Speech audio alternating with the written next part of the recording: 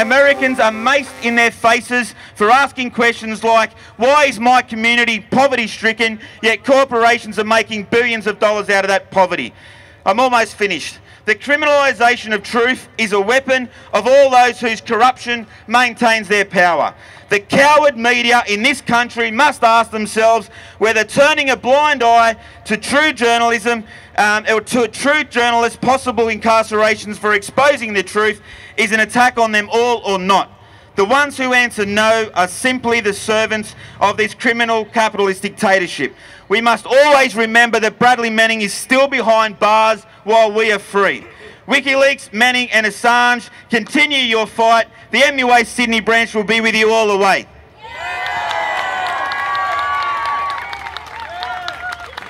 Thank you, Paul. Fantastic. Our next speaker is Fred Fuentes. Fred is a co-convener of the Latin American Social Forum here in Sydney and a supporter of Wikileaks and Assange. And perhaps, you know, he might, as many people have said to me today, remind us all that we could be writing to President Correa of Ecuador to urge him to favourably consider Julian Assange's application for asylum. Thank you, Fred.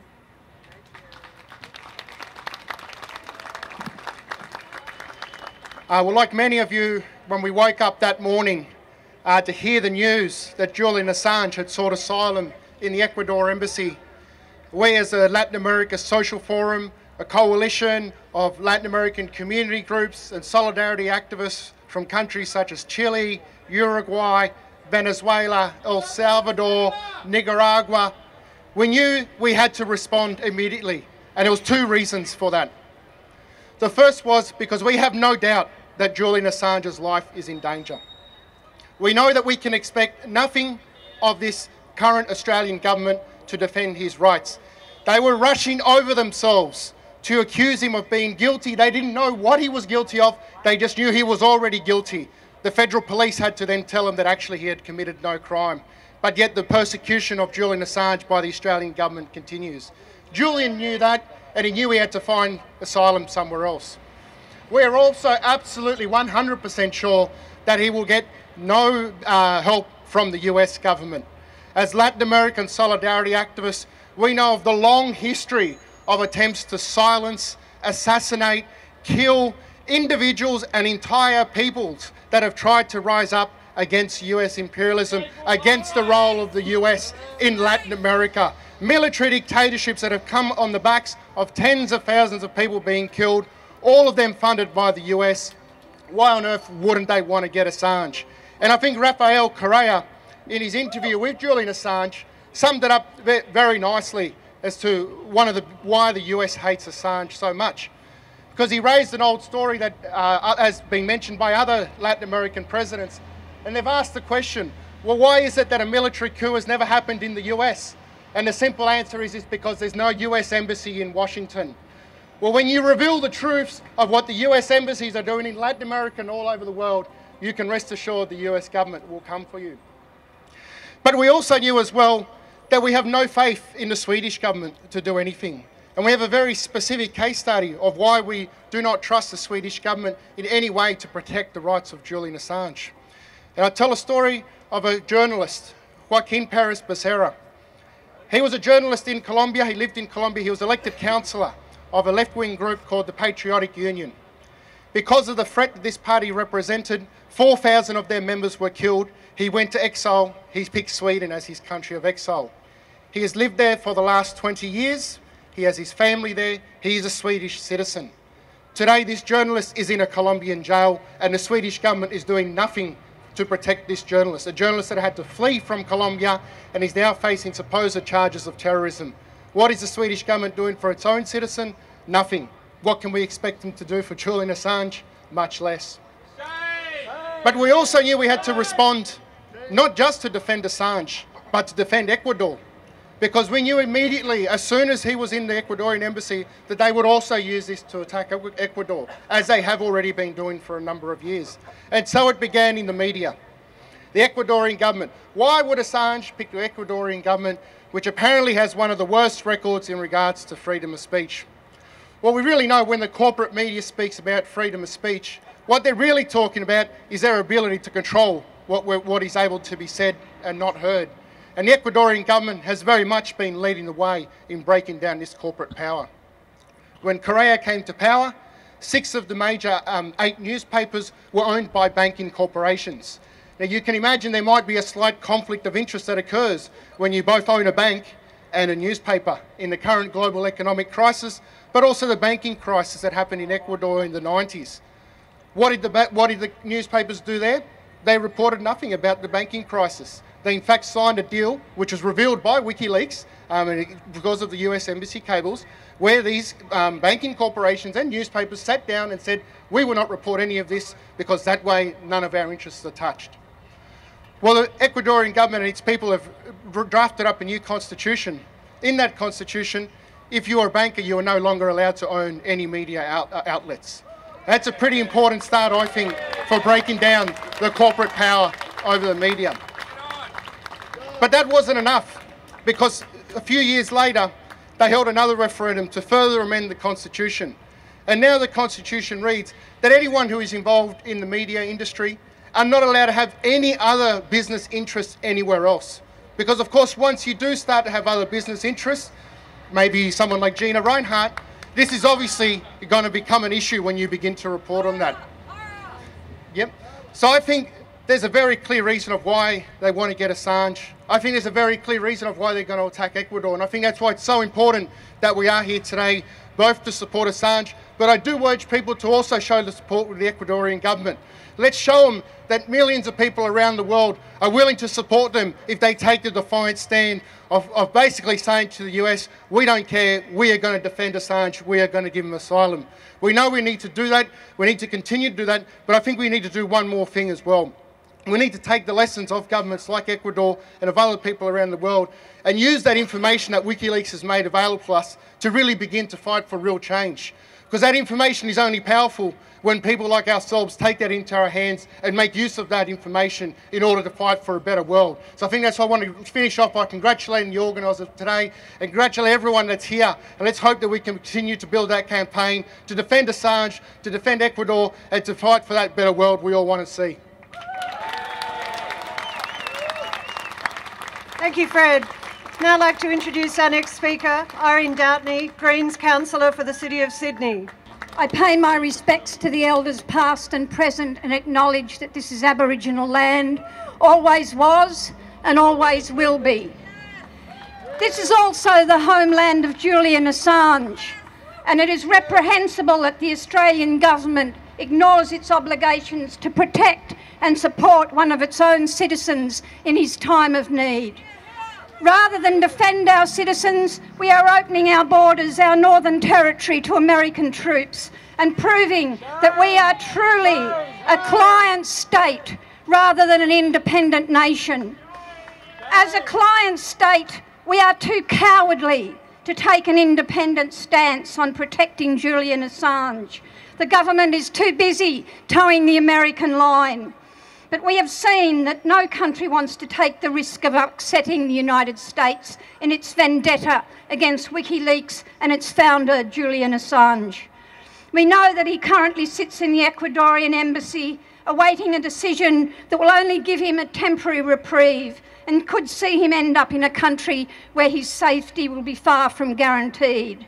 However, it is highly unlikely that Assange will ever be able to leave the embassy without being arrested the moment he sets foot on British soil. How he can even get to the airport without being arrested is a matter for speculation. And it is highly unlikely that this will be more than a temporary reprieve in the ongoing extradition battle. The publishing of the Iraq and Afghanistan war diaries and the trench of diplomatic cables showed the true nature of government and the power it wields on the global stage. The war diaries, particularly the film of the heartless murder of an Iraqi journalist, his cameraman and countless innocent civilians, shocked the world and exposed the great disconnect between the American use of power and the fate of innocent Iraqi citizens and citizens around the world. The growing use of remotely controlled weaponry, the use of central command stations has dehumanised and desensitised military operations to the extent where it's just another video game. This is particularly true where drones are concerned, which are becoming rapidly the new face of government power, whether it's civil or military. WikiLeaks showed the true face of power, and its continuing release of cables and documents highlighted the dysfunctional nature of power relations across the world.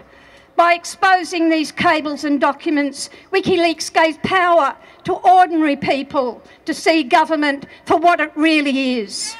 For most people who saw the video or read the cables, the truth highlighted the real David and Goliath nature of the US war machine versus the ordinary people of the world. This is the real crime that Julian Assange faces.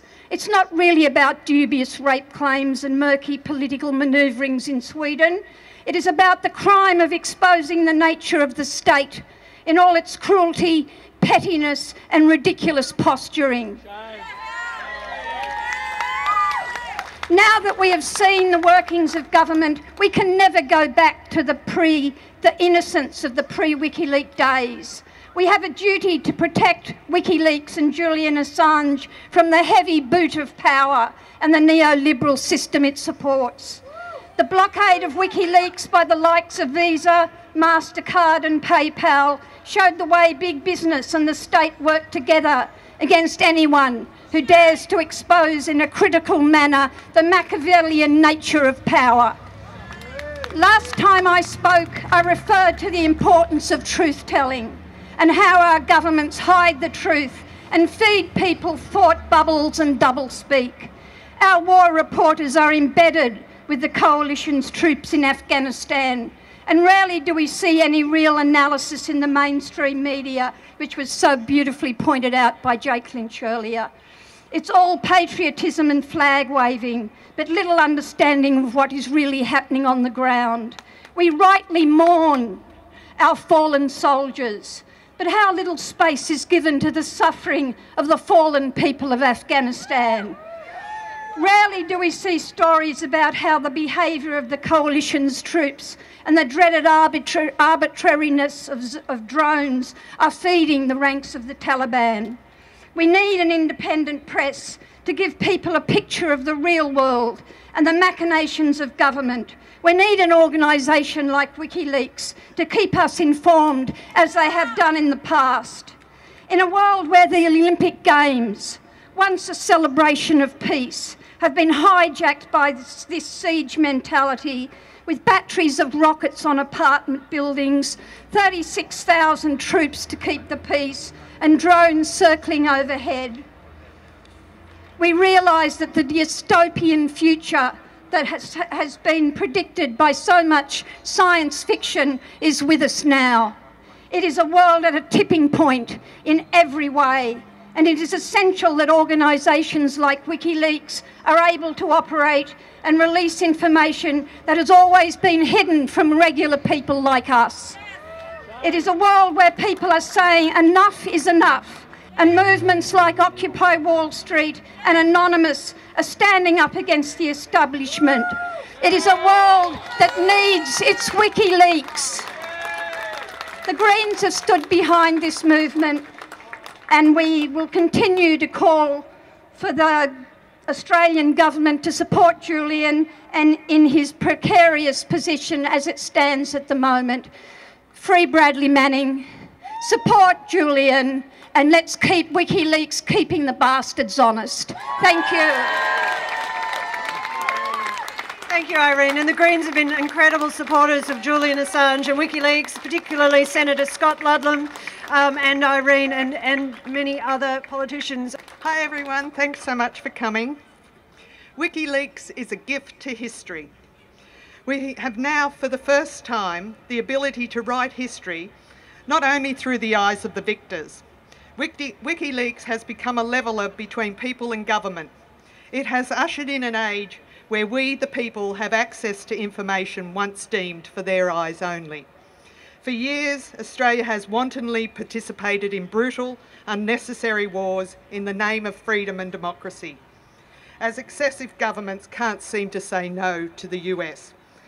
Thanks to the courageous work of WikiLeaks, we have an in-depth resource enabling us to put these wars into perspective and make informed decisions as to whether we, the Australian people, think our involvement is wise and in our national interest. Both in the Afghan and Iraq war releases to tell a different story than our government and the MSN would have us believe. It is becoming more apparent that the government's idea of national interest is in conflict with our own. We have learned that the dire situation that people seeking asylum go through, and it suits certain members in our parliament. WikiLeaks' US Embassy cables revealed the truth in the agenda behind Stop the Boats. We know that a 5-country cartel of Australia, US, Canada, South Africa and Switzerland have joined forces to promote mining interests at the expense of Indigenous people and their land.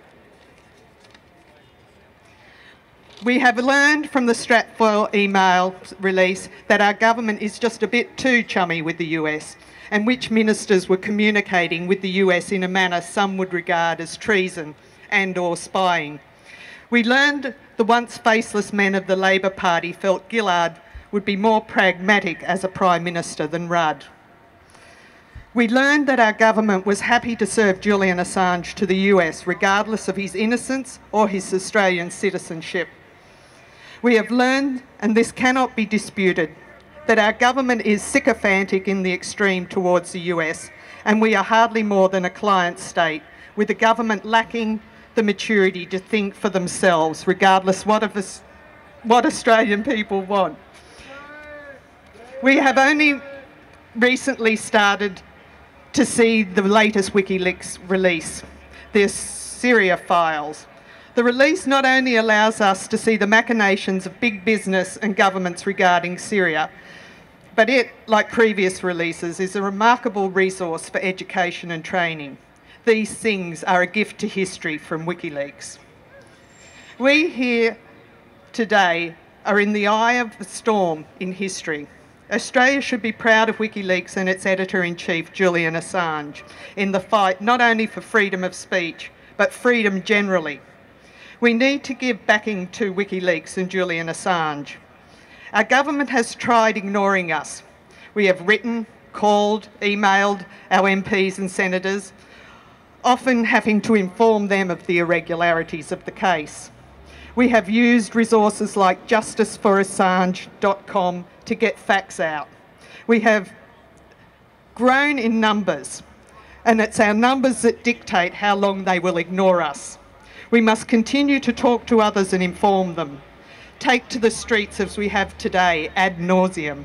You can sign up to the mailing list for Support Assange and WikiLeaks Coalition.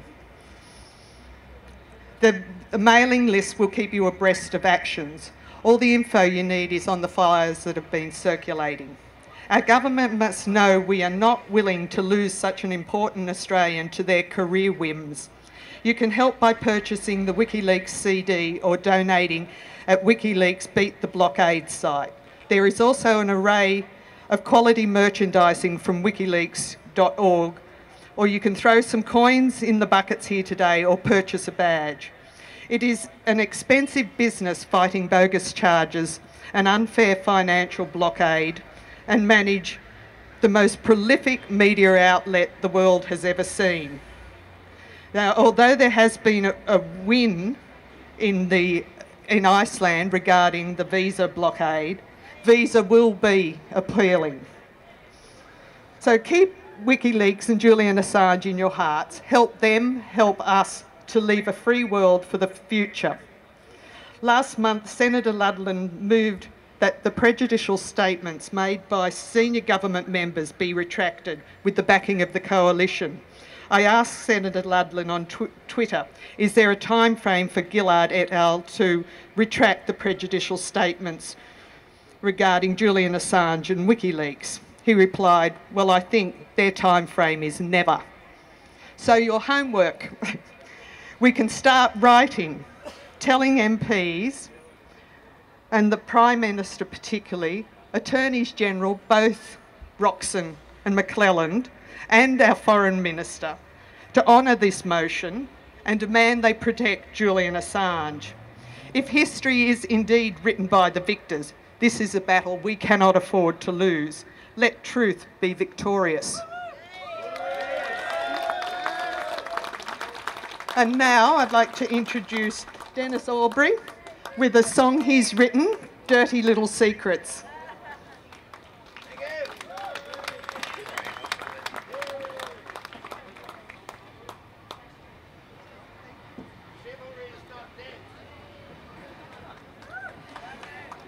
All right, ladies and gentlemen, thank you very much. Now, I was going to sing a song about drone warfare that I wrote a while back, which I sent to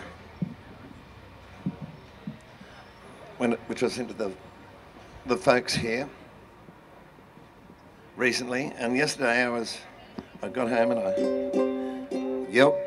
I think this needs to be taken back a bit. Yesterday was the 100th birthday of Woody Guthrie.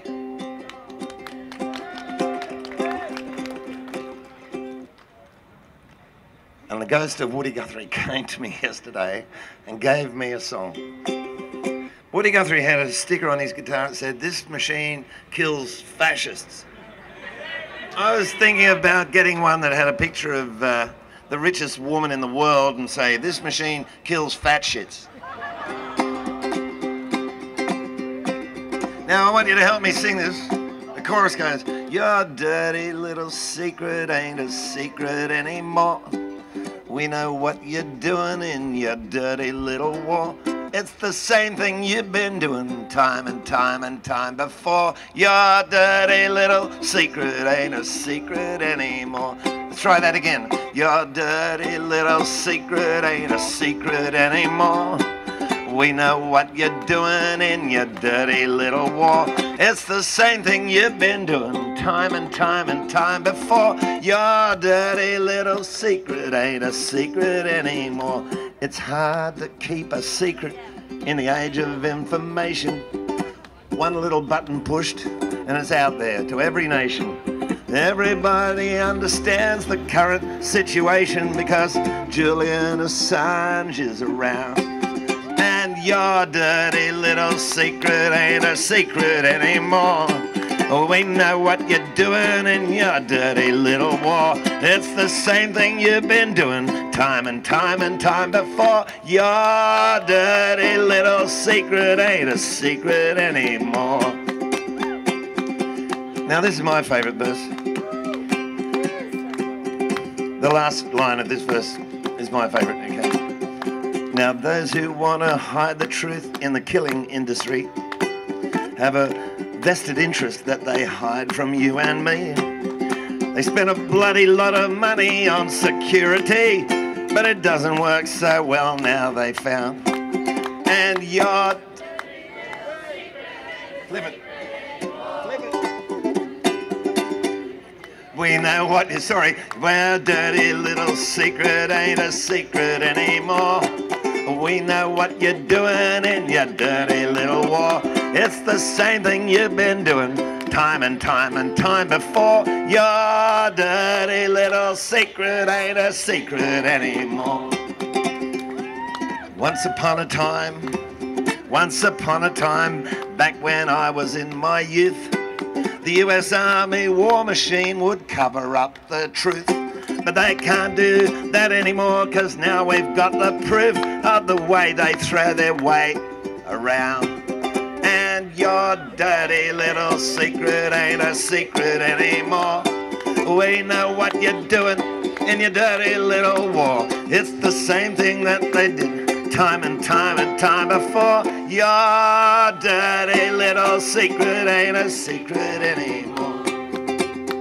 Now we hope that they don't get Assange, but we know they might, but it won't kill the message, and we know that it's right. The truth is out there, and Assange turned on the light. He should not have to live underground. Your dirty little secret ain't a secret anymore. We know what you're doing in your dirty little war. It's the same thing you've been doing time and time and time before. Your dirty little secret ain't a secret any. Your dirty little secret ain't a secret any. Your dirty little secret ain't a secret anymore.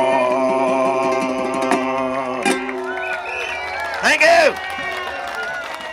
That's it, everyone. We finished for the formal proceedings, but do stay. Sign the petition, sign our mailing list, buy a badge, buy a bag. Support Julian Assange and Wikileaks. Thanks, everyone, for coming.